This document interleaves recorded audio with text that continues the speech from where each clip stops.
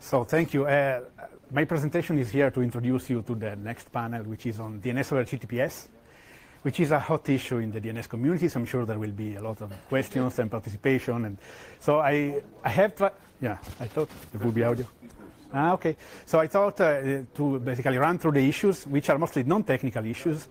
I first will give a brief introduction of how this works. Of course, all of this is personal. I'm sure there will be people that don't agree with my assessments. So that will be the subject for the discussion and for the questions at the end. So before we get to the point, I just want to briefly introduce some terminology so that we all agree on what we are talking about. So of course, when you connect to the internet, you just connect straight to the IP address if you're not using a name, and you go through an ISP. So you start from your homeland, which might be yours. So you might be the owner of the land. It might be your company. It might be someone else's, like an internet cafe or whatever. You go through an internet access provider, and then you get to the rest of the internet. That's how it works for, at least for consumer access to the internet then, of course. And if you want to use names, of course, you need to resolve those names. So what happens is that on your device, you have a stack. And in theory, it could just work this way. So you could have a full DNS resolver in your operating system so that the applications call it, and all the queries to the authoritative servers are done by your own device. But this is not how it works. This is not how it has been working basically for the last 20, 25 years. So how it works now is that you have a stub resolver. So there's in your operating system, in your TCP/IP stack or in your software, there's a piece of software that does the resolution for you, but it's not capable to do the full resolution. So what it does is that it uses a resolver. It's what users, I mean, the average user normally know as the name server. And so at least initially, the name server was provided by your ISP. And this is still the most common case today. Even automatically, so now we have the HTTP that can give you the address of your local name server.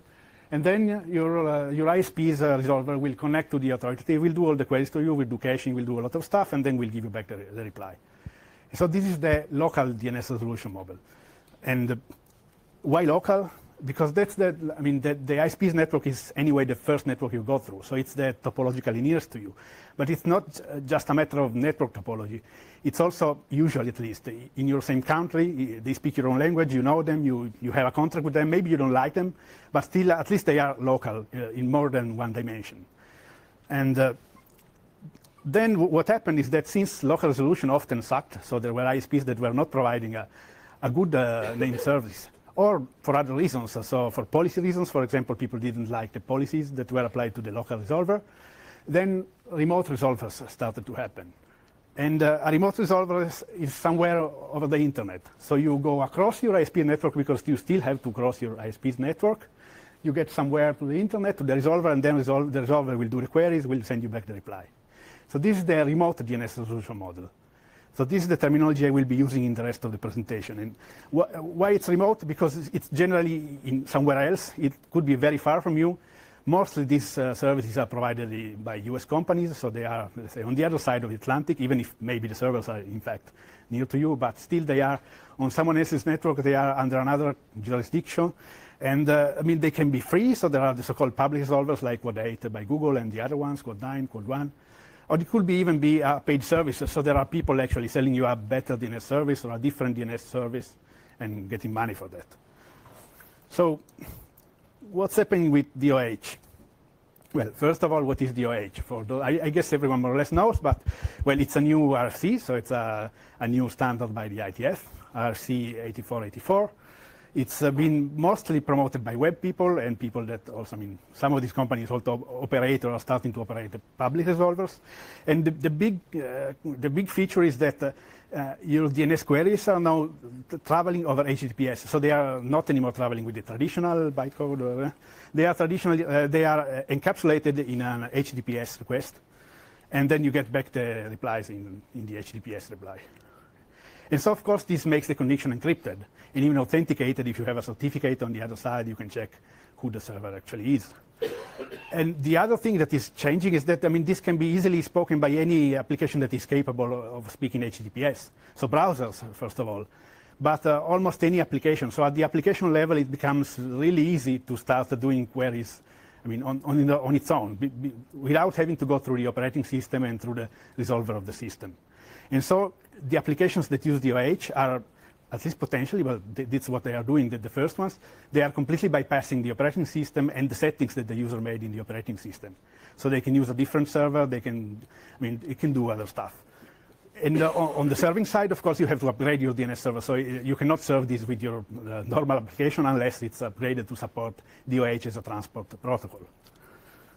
So in the end, if you try to define the three main changes that this brings into the way average users, everyone using the internet, resolve the names. These are the three main changes that you can detect. So the first one is that you're encrypting the device-to-resolver connection. And you're not just encrypting it, you're actually hiding it inside web traffic. So the protocol was designed so that it's impossible from the outside to distinguish whether some HTTPS traffic contains DNS queries or contains normal web page requests. And so it is basically impossible to filter unless you want to block all HTTPS traffic, or especially if the server is, actually this is an example that is often made as during the explanation of why this protocol is good. So if the server is put like on the same IP address for www.youtube.com, you cannot block that IP address because otherwise you would block YouTube, and no one wants to block YouTube. So it's basically impossible to block DoH for the people that run the network, so your ISP and anyone sitting in the middle. The second change is that each application can use a different resolver. So since you are not using the operating system anymore, each application can just have a different server configured and send the queries to somewhere else. So this moves DNS from the network layer to the application layer. So this becomes an application, an over-the-top application that uses the transport and the network to connect to its own server. And this is, we will see the consequences that it will in the rest of the presentation. And the third change, which is also the most important one, is that each application can come with its own resolver hardwired. So since it's not using the operating system settings, then it can just start connecting to their own server. And at least as a default. So of course, if the application wants, they can let you change the server. Maybe you can put back the one you are already configured into the operating system. But at least in the default, this is switching the model from the local resolution model, which was the default, has been the default until now, to the remote resolution model as a default. And so this is really a big change. So we'll go through these three changes and see whether they are good or bad. What do they do? So the first one is encrypting the connection and hiding it into the web traffic. So this is the scenario that it's trying to address. So you have someone that is trying to spy you somewhere over the internet on the path to your remote resolver. And of course, today DNS is not encrypted, the transport is not encrypted, so they can just see all your queries, they can track you, they can make a list of everything you see over the internet because everything starts with the DNS resolution. And so it is really a privacy and security problem. Of course, this is less important if you are using a local server, because unless the attacker or the sniffer is on your local ISP network, so really on the last mile of your connection, they will not be able to sniff this. But for people that are using a remote resolver, and there are many people that actually want to use one, this really changes the security of the connection.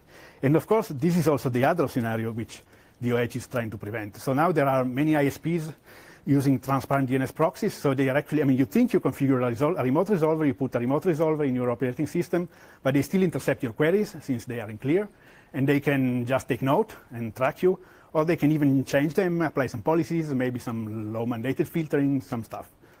So this is also a scenario which is prevented by using DoH. So is this good or bad? I think, there are a number of cases. So if you use a remote resolver, this is really good, because in the end it gives you more privacy and security into your connection. And also if you don't trust your ISP, this is good, because it prevents your ISP from messing up with your DNS queries. If you're using local resolution, possibly this doesn't change a lot. Unless someone has hacked your ISP, but maybe you should switch ISP. But it's also bad in some situations. So if your ISP is doing stuff for you, many ISPs use the transparent proxy for example, filtering out botnets and malware, or they give you voluntary services like parental control, productivity control, so that your children cannot see inappropriate content in certain times of the day. And this is all based on DNS mostly, by most ISPs. And this stops working. So if you are a user that wants these services, then this is bad for you. So in the end, is it good or bad? I think it depends. But in the end, it's mostly good. So in the end, possibly transparent DNS proxy is the wrong answer to a correct question. So maybe we should find a different way of doing that. But in the end, there's a trend towards encrypting everything and providing transport privacy and protection. I think it's fine. So I don't have an issue with encrypting the connection. Then the second change, each application using a different resolver.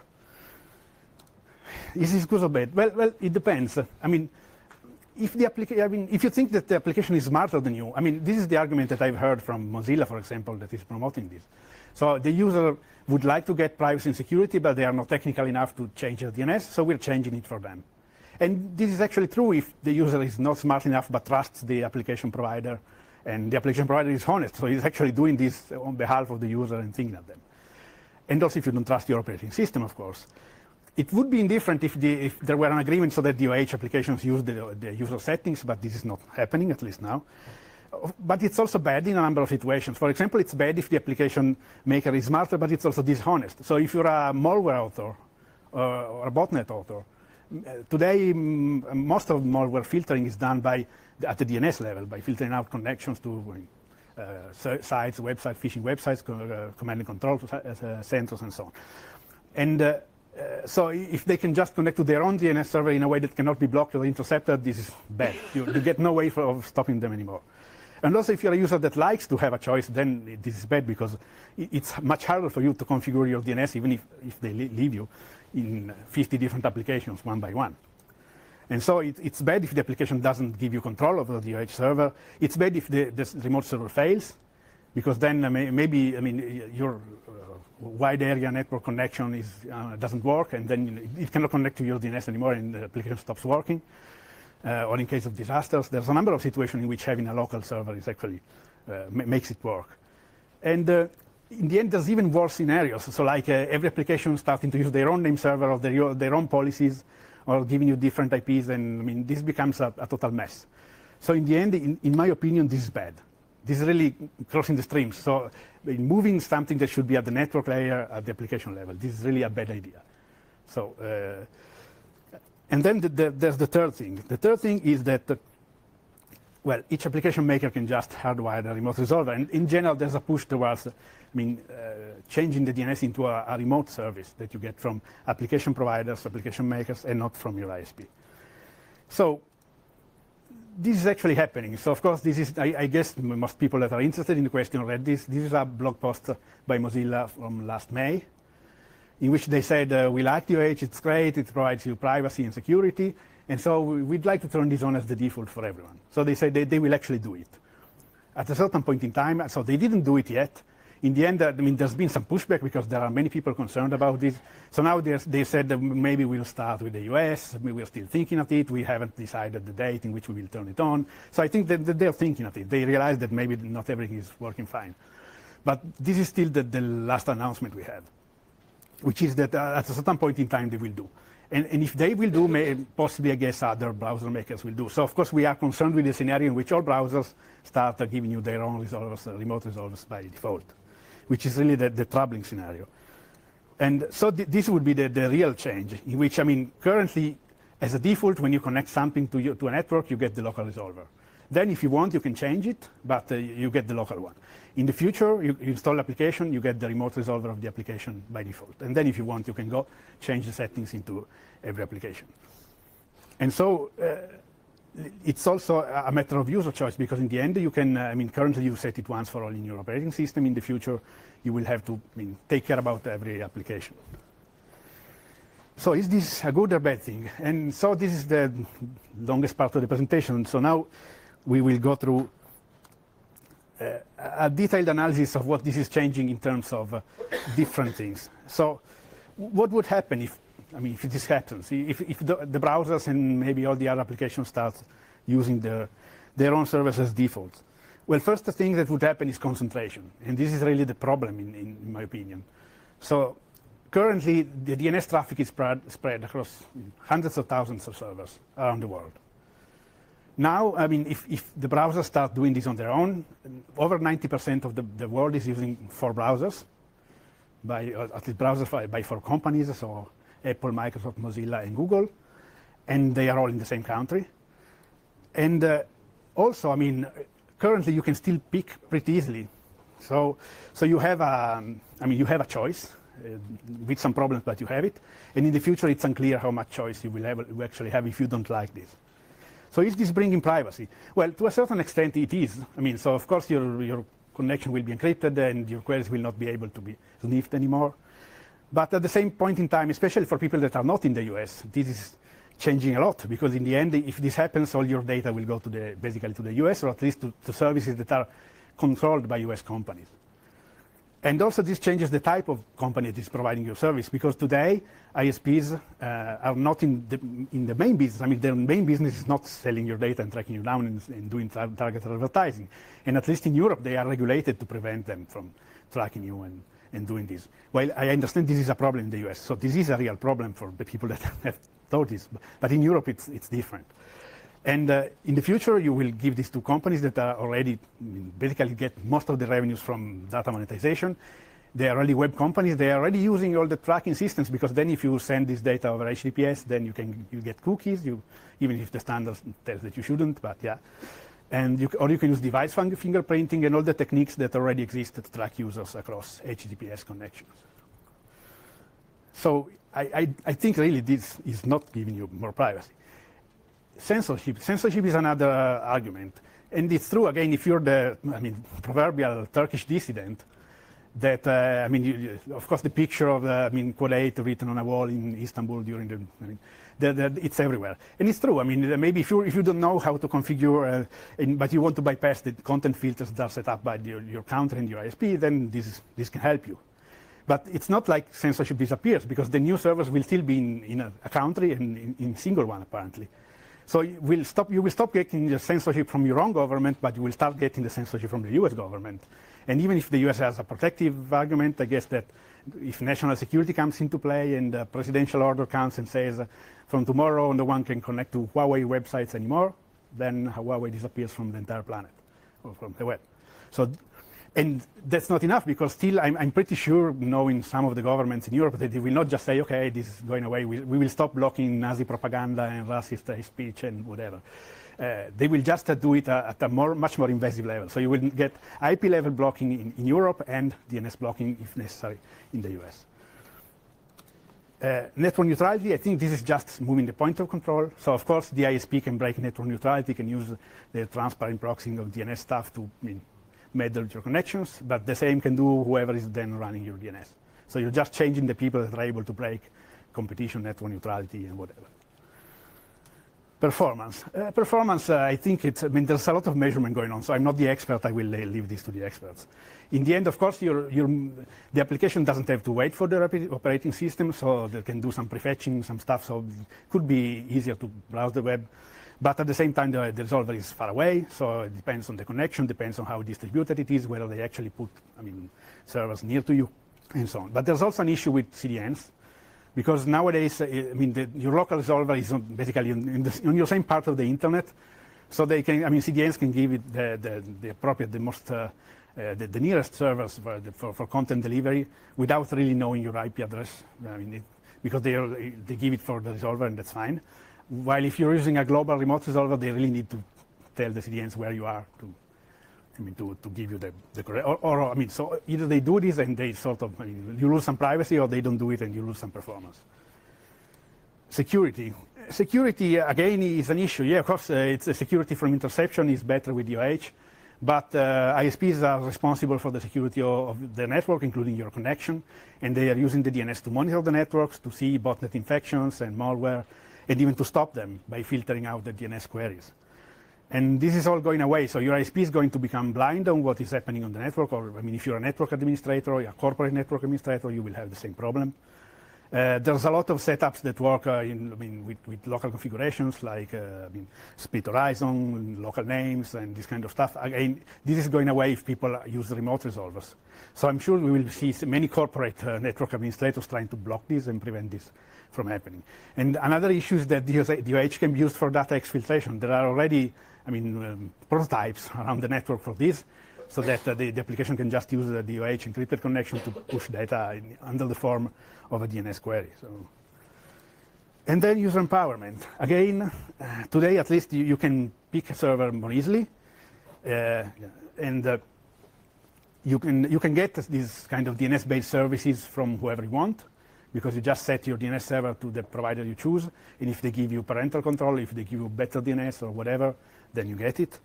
And you know where your queries are going. In the future, if you have to change the server in each and every app, it will be a problem.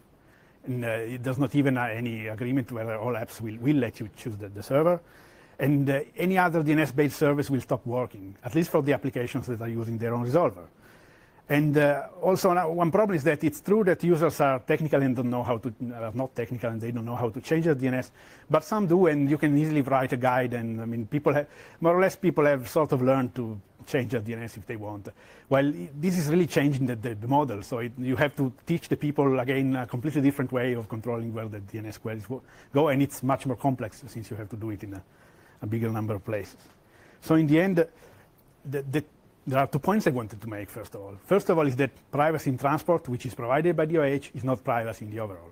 So that's a real difference. And so when DoH proponents tell you this is giving you more privacy, yes, to a certain extent, but in the overall, I think it's really giving you less privacy in the end, at least for the use cases that, I mean, myself as an individual, and I think everyone here has in mind. And the other thing is that if you combine the concentration and the reduction in user control, then you really get a potential surveillance machine. So I'm sure that the intentions of the people that thought this were not to build the surveillance machine. But in the end, if everything, I mean, if most of the DNS of the world goes more or less into the same place in a reduced number of systems and companies, then it's pretty easy for the security agencies of the country where these companies are located to show up at the door and say, please let us see the DNS traffic from the entire world. And even if they wanted to resist in the end, they will have to cease and give the data, because in the end they are subject to the laws of the country. So this is really potentially a problem for surveillance. So in the end, is this good or bad? Well, I think there are still a number of cases in which it's good. If you're the proverbial Turkish dissident or from any authoritarian country, even if in that case, I mean, I guess you better learn how to change your DNS anyway. And so if you think that you trust the big OTTs more than your ISP, and this is really true in the US. So in the US, there are many people that trust the big Google and Apple more than the ISPs. Then this is good, of course. This is empowering these companies and disempowering the ISPs. But of course, if it's the opposite, so if you trust your ISP because it's at least, you know them, it's a company in your country, if you trust your own regulation, so you think privacy regulation in Europe is better than privacy regulation in the US, I mean, then this is bad. And so I think it's really up to you. I think it's mostly bad, but I think it's mostly a matter of policies. So especially these last changes really depend on the way that the resolvers are chosen and to which degree there's a user control, and there are simple ways for the user to control what's happening and maybe tell all the applications on the system to use the same server or this kind of stuff. So I think that the main issue is that there has not been a proper policy discussion yet, and we need to sit around the table and think of how to make this work well. So I will leave you with the DoH dilemma. It's actually two, because in the end I couldn't stop it. So I had two of them. So of course the first one is who should choose your resolver? So should it be the user? Should it be the ISP that pushes it to you through your DHCP? So should it be the browser maker? Or someone on behalf of the user? Because then, if more or less everyone agrees that yes, the user has to be in control. But then some people add, yeah, but the user is not smart enough, they don't know what they're doing, so we have to do it for them. And so this is, I think, the real policy issue. And if we could agree on the answer to this question, then it would be clearer which kind of policies and which kind of protocols we still need to make this work. And the second one is who should be entitled to apply policies to your DNS. Because the DNS over time has become a very complex environment in which people put stuff onto it. There's content control policies of every kind, good, bad, and I think it really depends on which content you are trying to stop. So it's not always good or always bad. And there are local security, monitoring, I mean, there's all, I mean, even opt-in products, there's everything. So the point is, should your government have the right to enforce some kind of DNS policy to you, even if you don't want it? Or maybe should the resolver do this? Or maybe the network administrator, which is, I mean, has to do something to protect the network. So should this happen? And so these are the two questions that I will feed into the panel. Thank you.